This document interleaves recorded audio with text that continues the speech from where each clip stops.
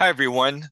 This video is a follow-up to my previous video on how to test for first stage moderated mediation using process with SPSS. So in my previous video, I tested the model that you see on your screen, mainly the second one below, using the drop-down menu system.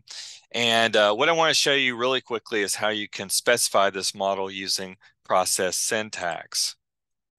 And just really quickly, as a recap, as you're looking at this model, just keep in mind that we have the morningness variable, that is our variable X, the psychological distress variable, that is Y, sleep quality, which is variable M, the mediator, and then age is our W variable, which is the proposed moderator.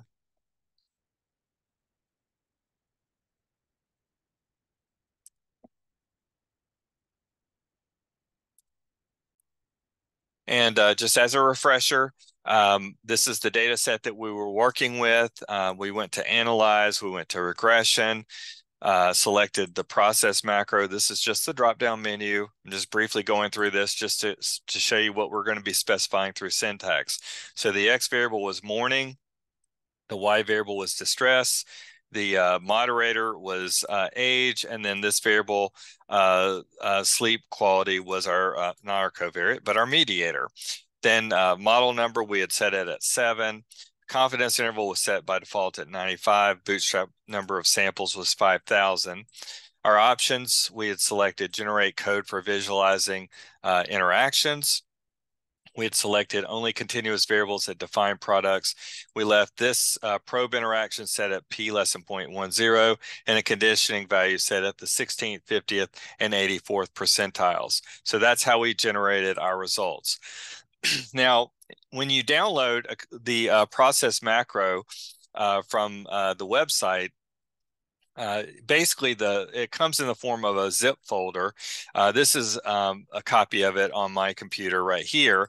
And if you open this up, I'm just going to go under Windows Explorer, you'll see process for SPSS. So if you double click on this, this is actually where you get the file in order to install the Windows kind of the Windows-driven system, if you will, or the dialog box. But instead, we're going to use this right here, which is, it says process. The file type is SPSS syntax file. So I'm going to double click on this to open it up. So this is the syntax file. And in order to use this with our data, mind you, our data is right here. And we've just opened up this syntax file.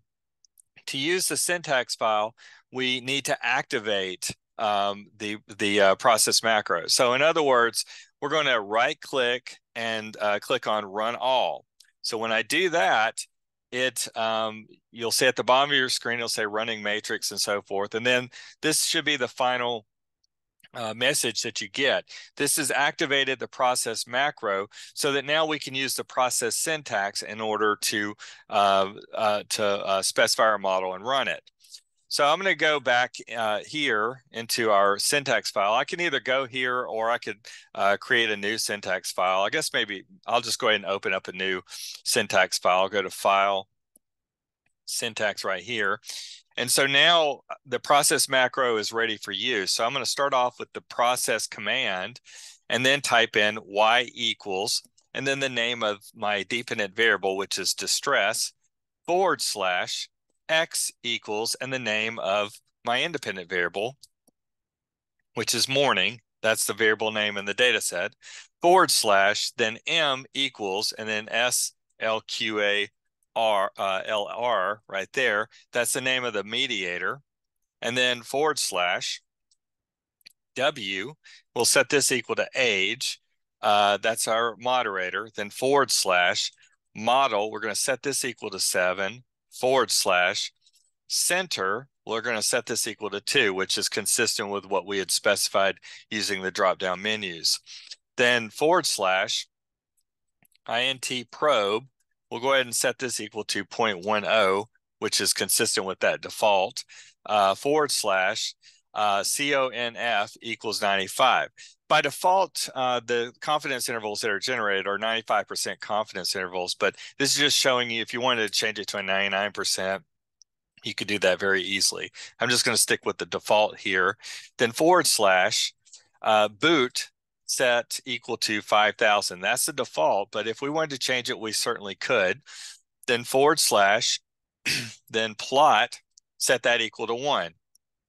So that's to generate the plot of the simple slopes.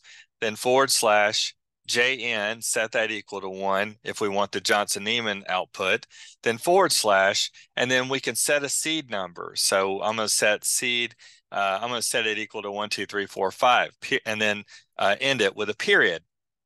Now, the reason why the seed may be important to you is because when you run your analysis through the drop-down menu system, you don't have the option of setting a seed number. So when you run your analysis, most of the results will be exactly the same from one run to another run if you're using your same data and same specification. But one thing that changes can be the bootstrap confidence intervals. Basically, the lower and the upper bound of those confidence intervals can vary from analysis to analysis. And that's because the seed that is used in each analysis is a random seed. And so if you want the same lower and upper bounds for your confidence intervals, if you're going to, let's say, run the analysis now, and then let's say you lose your output, your paper copy of your output, and you want to rerun the analysis tomorrow, you can set a seed number and have that seed number used tomorrow, and you'll get the same result as when you run the analysis with that seed number today. But if you, let's say you ran your analysis through the menus, the drop-down menus, you don't have that option. So if you run your analysis today and you run your analysis tomorrow after losing your output from today's analysis, then the bootstrap confidence intervals may look a little bit different, which can be a little bit aggravating. So at any rate, at the very end of this, we want to make sure that there's a period. So we can just highlight all of this, click on the green arrow, and it's going to generate our output. So there you go. So again, most of this is going to be exactly the same as when we ran our analysis previously in the previous video using the drop-down menu system.